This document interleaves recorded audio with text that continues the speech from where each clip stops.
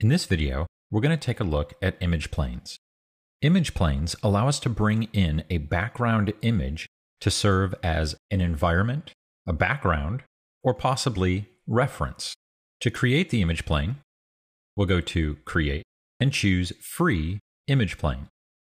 This will generate the image plane node for which we can then load our texture or image to it.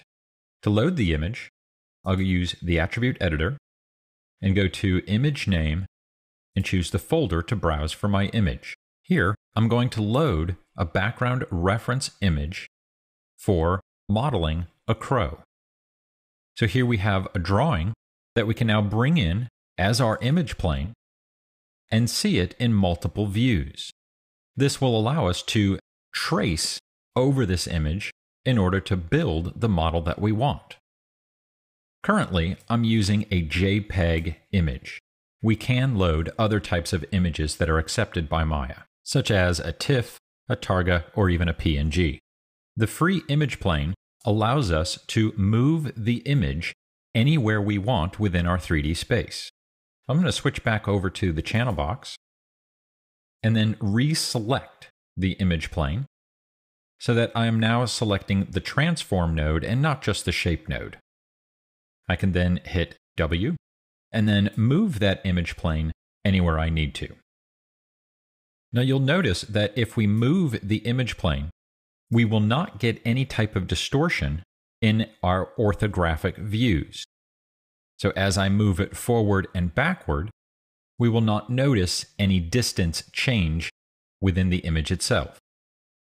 We can restrict the image so that we can only see it in a specific viewport by going through the attribute editor, and at the very top, we can change, instead of using all views, we can set it to looking through a camera and choose the camera that we want. I'm going to go ahead and do that, and I'm going to get rid of it out of the perspective view and place it in the front view.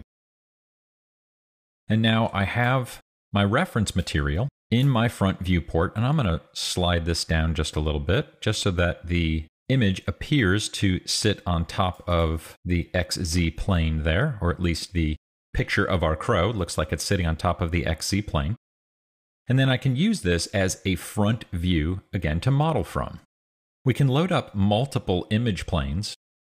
We'll create another one, and I will attach the same image to it. We'll go down to Image Name, use our browser, and just double-click the image to load that. And this time, we're going to set it looking through camera, but now I'm going to set it to the side view. And we'll move it so that it shows the bottom half of our image, and we're just rotating this around. And I want to move it up so that the side view of the crow is level in my side view camera on top of that XZ plane. I'll switch back over to the channel box, and we'll just round this number out here. We'll just type in 90 and hit enter. And then we'll use W and translate that up. And our goal here is to align it to the front view so that the features line up in both viewports. Now when I model, I can make changes in the front view that should correspond to my side view. Now, in this particular case, when we're using a drawing, the image plane will line up pretty well because there's no distortion in the drawing itself. If we were using a photograph, we'll get camera distortion due to the lens that the photograph was taken with. In that case, we just kind of accept it and we'll pick a view that works best for us and improvise with our other views as we model. Now, when placing our image planes, we'll often push them back in the particular view that they're in, since it's not going to alter the image at all by doing so that the image plane is not sitting within our geometry. So if I were to create a primitive object, and if I were to select my side view camera here, and grab that image plane and pull it forward, you'll see that the image plane will penetrate through the model.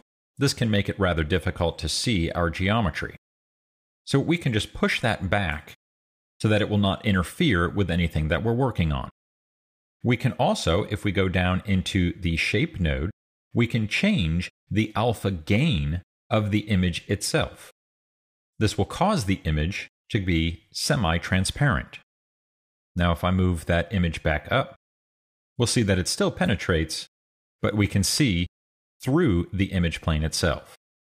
Again, not ideal, so I'll undo that and we'll leave that in the back, but I'll also leave a little bit of transparency on there so that it blends in with the background, just making it a bit more pleasing to look at.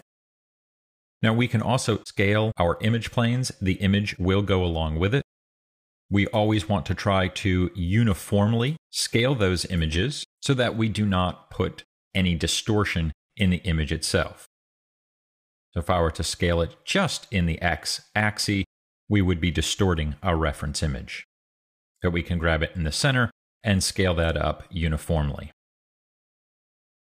If we no longer need the image, we can simply select it and choose Delete on the keyboard, just as we would with any other node. And at any point in time, if we want to change or alter the image, we can simply reload the image here by just browsing for another picture.